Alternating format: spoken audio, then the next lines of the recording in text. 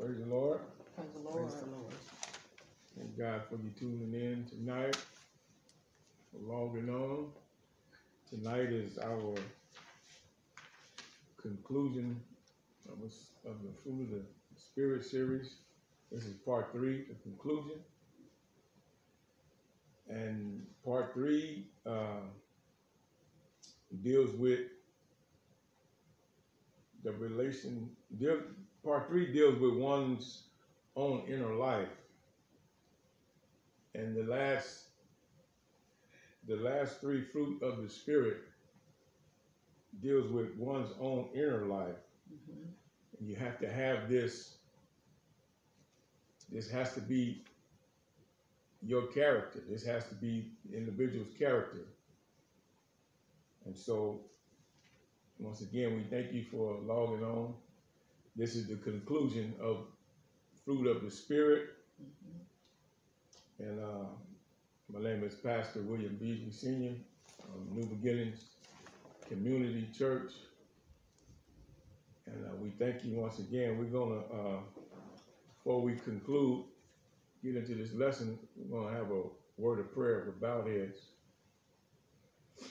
Dear gracious and Heavenly Father, in the precious name of Jesus, Lord God, we thank you tonight once again for your tender mercy and your kindness. Thank you for a mind to be in your presence, Lord, a mind to share in your word, the bread of life, Lord God. We pray that your anointing of spirit would be present in this place. You said where 2 or 3 are gathered, that you would be in the midst, Lord. We believe your word, and we believe, Lord God, that you are God of your word. We believe your spirit, and we praise you and glorify you. And it's in Jesus' name. Jesus' name. Amen. Amen. All right, fruit of the Spirit. The conclusion, part 3, as it pertains to one's inner life. The fruit of the Spirit is an awesome thing that God has done in the Holy Ghost. Mm-hmm. We know that it's singular in number, but it's nine elements of the Spirit. And we broke them down into 3 parts. The first 3 dealt with relation to God. The second 3 dealt with relation to one another. And the last 3 dealt with one's own inner life. And so, very interesting how God, amen, places his spirit in our hearts and our minds, and the work that it's doing for you and I. Mm-hmm. He's worthy to be praised. So the first of the last 3 is faith. Woo! Faith. Now, I got to remind you, now understand these last 3 deals with one's own inner life or inner self. Mm-hmm. And so, when God gave us the Holy Ghost, he gave us faith. Faith is a fruit of the Spirit. It's part of the fruit of the Spirit. And it works for us if we are subject to it. It works for us. And understand, our scripture says that without faith, it's impossible to please him.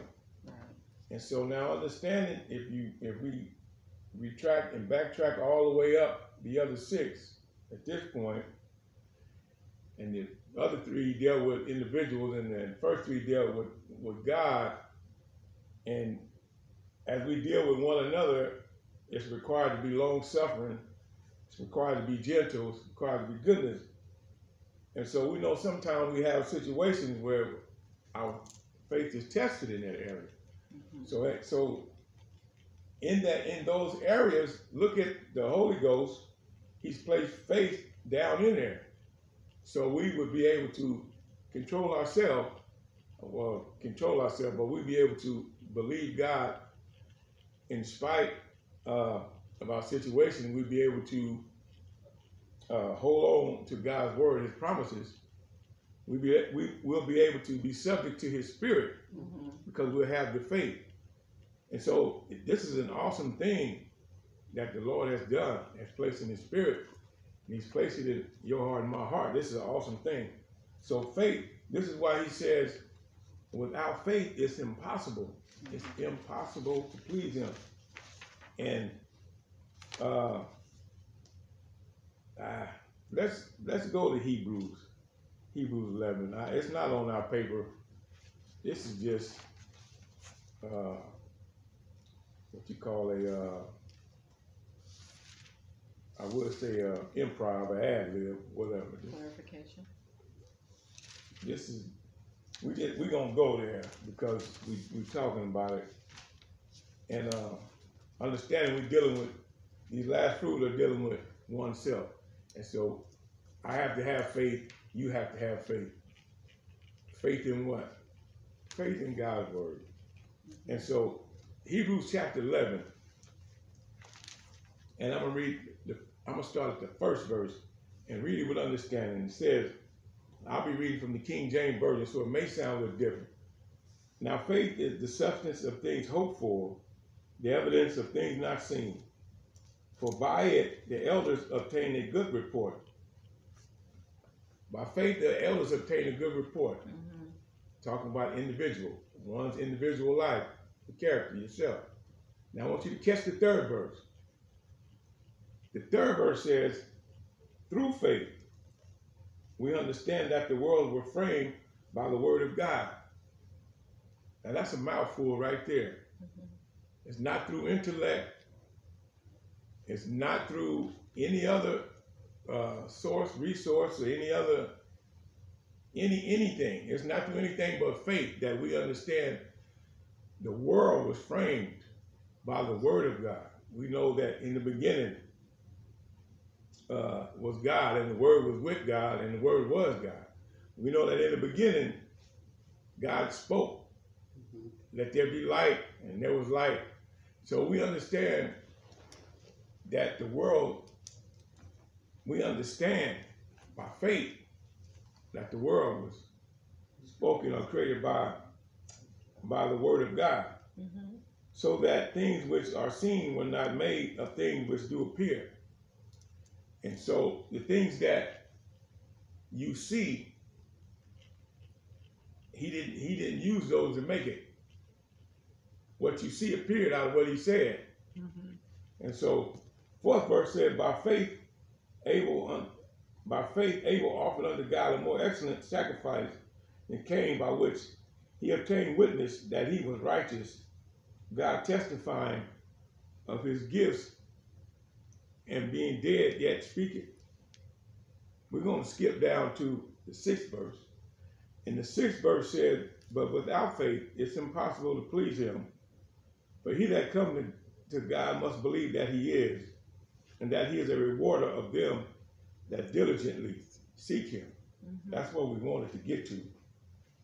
Without faith, it's impossible to please God. Mm-hmm. And he's given you and I that ability in the Holy Ghost. He's given you and I that ability because there's no other means, no other source. There is no other way to believe God except by faith. No other way. Mm-hmm. No other gimmick, no trick, nothing, no other way. And you have to simply believe him by his word. And what his word says, because God's promises are sure. And so faith for you and I, as it deals with this lesson, as it deals with our own inner being, our life, it says fidelity, which makes one true to his promise and faithful to his task. And so this is what faith does for one's inner being, inner life. It's like that old saying, word is bond. It makes your word bond. Because you have your faith, because of your faith. And it was placed in you and I in the spirit. And so it makes one true to his promise and faithful to his task. Understand we're dealing with, these last fruit deals with our own inner inner being, inner character. So not only does faith believe God, but faith makes us a man or woman of our word, of our promise. It makes us faithful. Yes. Because that's the fruit of the Spirit in the sinners. 1 Corinthians 13:7.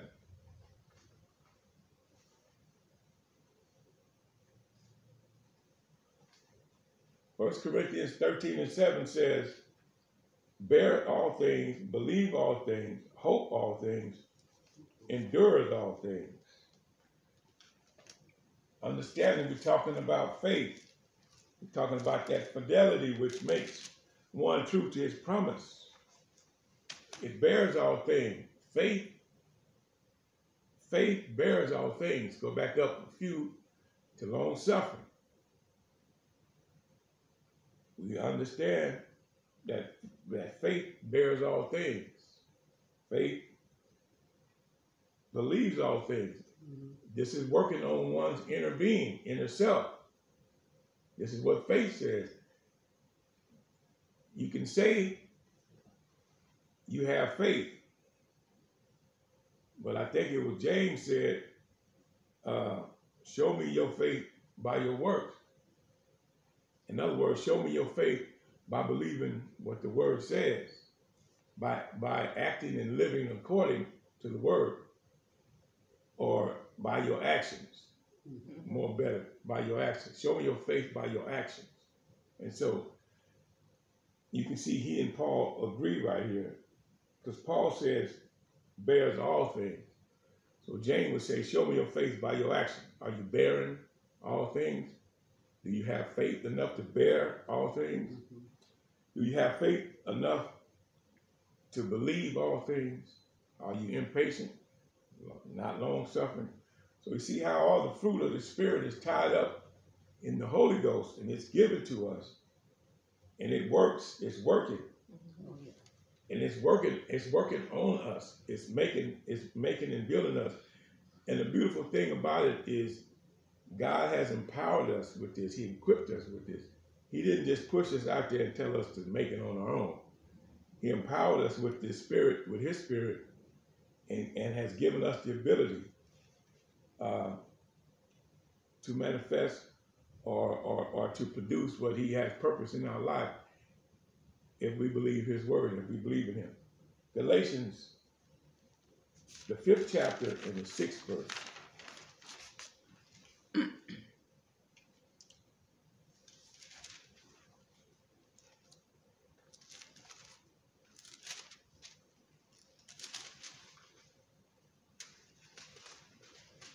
Still talking about faith.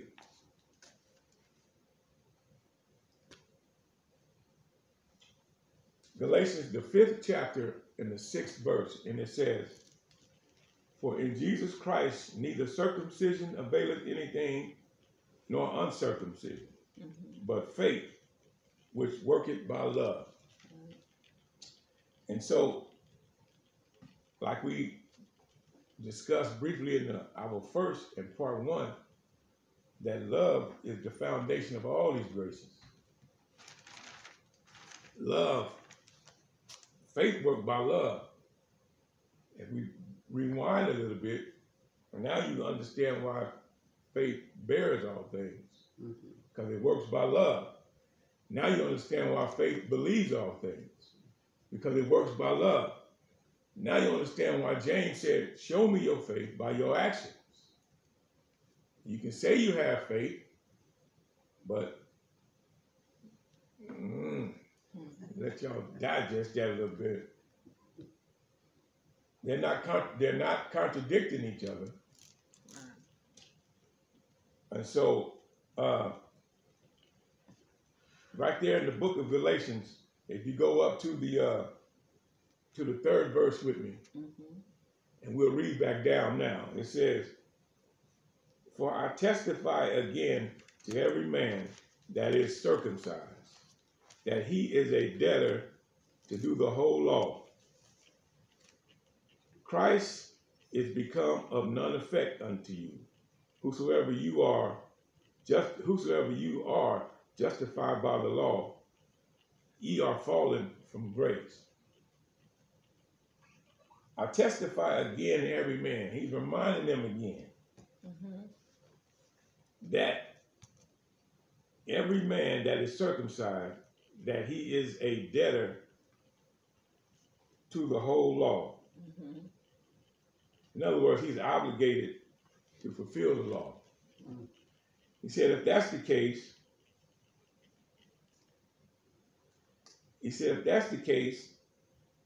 Christ is become of no effect unto you. In other words, he said, if that's the case, you become estranged to Christ. Whosoever you are, trying to be justified by the law, ye are fallen from grace. Understand what he's saying? 5th verse says, for we through the Spirit wait for the hope of righteousness by faith. There it is. For in Jesus Christ neither circumcision availeth anything, nor uncircumcision, but faith which worketh by love. And so you have to understand, Paul is reminding the Galatians again that before Christ, they were shut up to faith.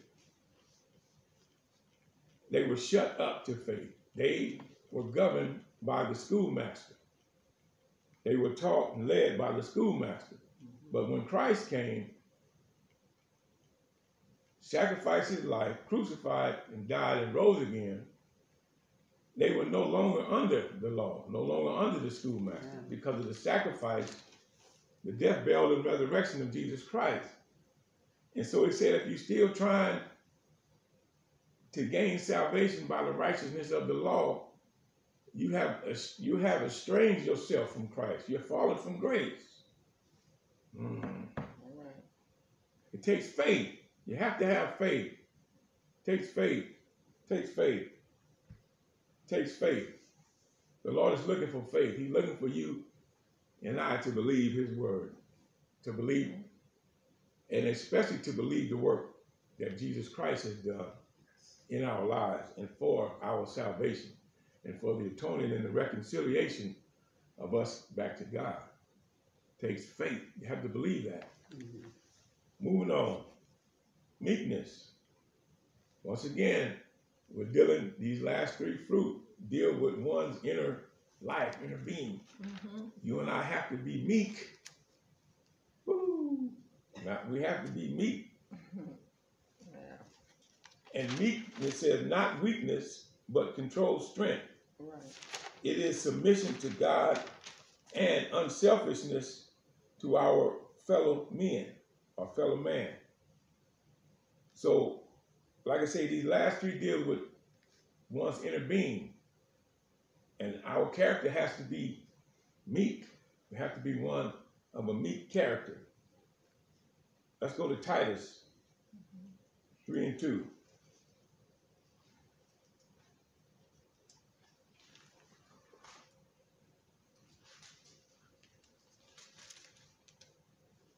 And so this is the epistle of Paul unto Titus. In Titus, and so Paul is telling Titus, well, I say 3:2? Yes. The 3rd chapter, 2nd verse. To speak evil of no man, to be no brawlers, but gentle, showing all meekness unto all men. Paul wrote this letter to Titus, explaining to Titus that this is his character. He should strive to have this characteristic. And not only should he do it, but he should also teach it to his assembly. Because a leader is simply an example. And so Paul is telling him to speak evil of no man, to be no brawlers, be gentle, showing all meekness unto all men. Right. This is the fruit of the Spirit for one's own inner character. showing meekness unto all men. Woo! Showing meekness unto all men. We can do it. We have to do it. 1 Peter 3 and 4. Peter's going to show you how you do it. He's going to show us how to do it. 1 Peter, 3rd chapter, the 4th verse. Yep, he's going to show us how to do it. And it says, but let it be the hidden man of the heart, in that which is not corruptible, even the ornament of a meek and quiet spirit, which is in the sight of God of great price. Mm-hmm. But let it be the hidden man of the heart. This is where it happens. This is where the transformation and the development of the maturity has to happen in the heart. Has to happen. Because the Bible lets us know, even in this scripture, lets us know that the heart is not corruptible. What are you saying? It said, but let it be the hidden man of the heart, in that which is not corruptible. What do you mean, the heart? Is the heart corruptible? Not corruptible? One scripture says, from the abundance of the heart, the mouth speaks. Right. One scripture says that what goes in a man is not what defiles the man. It said, but what defiles a man is what comes out of the man. Because what comes out of the man comes from the heart. So, is the heart not corruptible? In other words, the heart, what's in your heart is going to come out. So let it be in the heart. Let meekness be in the heart, because if meekness is in the heart, then meekness would manifest. Because the heart is going to show, the heart is going to produce what's in it. And so, if meekness is in it, then meekness will come out. One scripture say that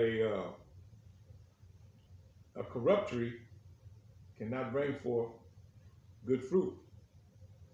And then it says a good tree cannot bring forth what?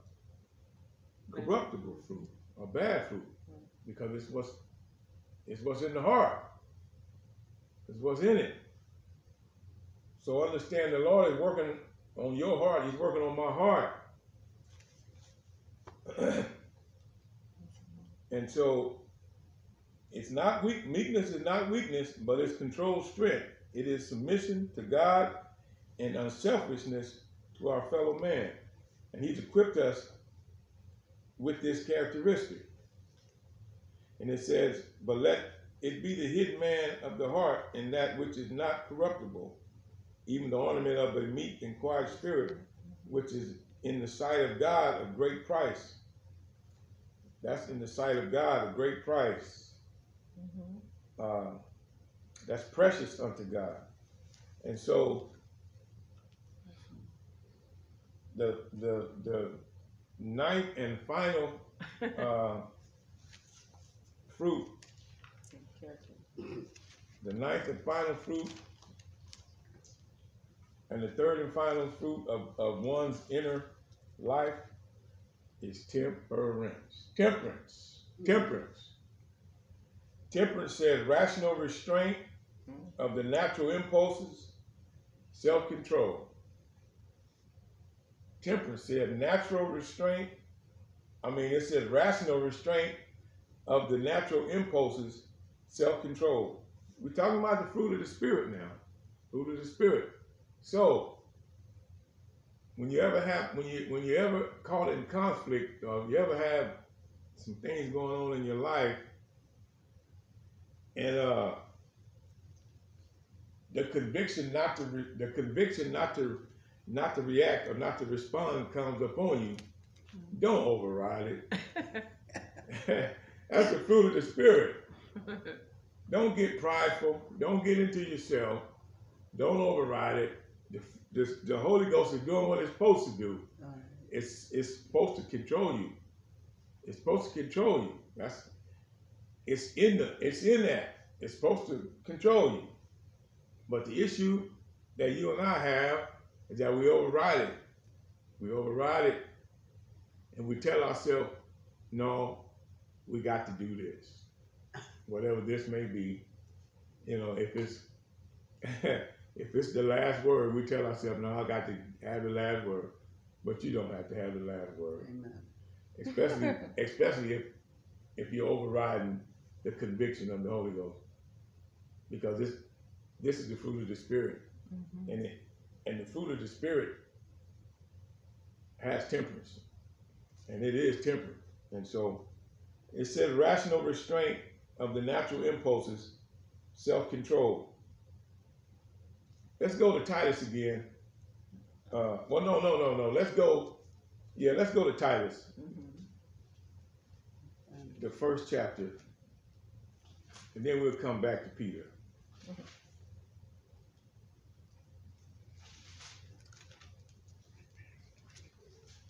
Titus, the first chapter. Titus, the first chapter, the 7th verse. And the 8th verse. The 8th verse is what we want, but we're going to read the 7th verse because I typo. We're going to read the 7th and the 8th verse. Mm-hmm. First Titus. It said, for a bishop must be blameless as the steward of God, not self-willed, not soon angry, not given to wine, no striker, not given to filthy lucre, but a lover of hospitality, a lover of good men, sober, just, holy, temperate. Mm-hmm. We let that digest a little bit because we can't just think that Paul is telling Titus he has to be like that. And let's not get caught up on words when they say bishop. So let's not get caught up on words and think that only your bishop has to be like that. But any child of God, any born again believer, this has to be their characteristic. All of these. You cannot be soon angry, not given to wine, no striker, not given to filthy lucre, but a lover of hospitality, a lover of good men, sober, just, holy, temperate. There's that self-control again. For the child of God, this is one's inner being, inner life. This is what we have to. The fruit of the Spirit, I'll put it to you like this. The scripture says that the Spirit is willing, but the flesh is weak. I might as well tell the truth. The Bible says that the Spirit is willing, but the flesh is weak. Mm-hmm. And that's just no other way to put it, because I can't add to it. No. Can't take away from it. There's no other way to put it. And so don't justify it, just believe it. Right. 2 Peter 1:6.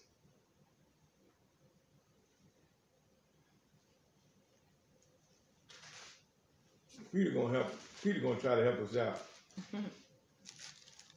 I'll say 2 Peter 1:6. Mm-hmm.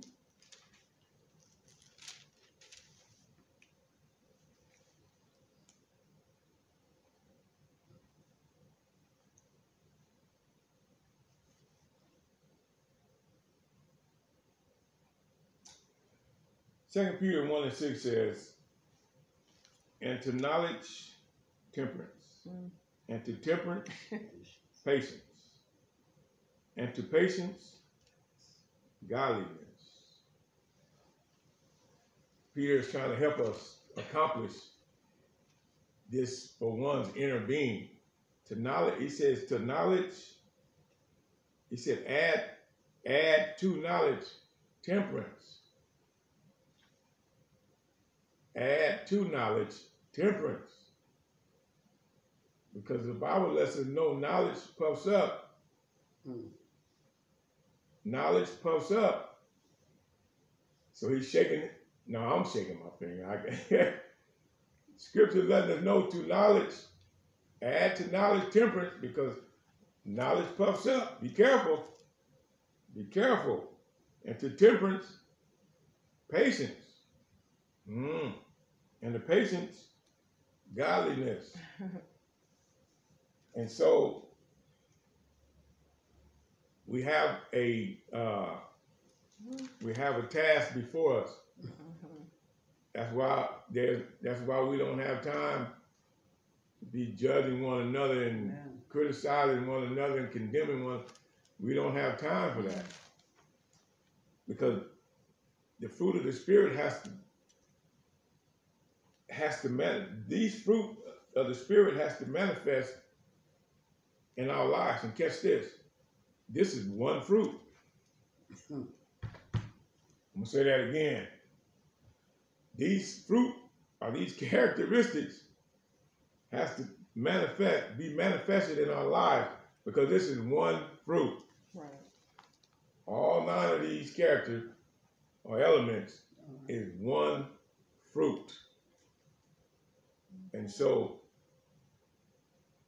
you can't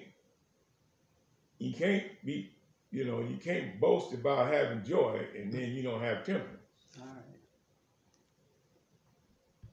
So we got work to do.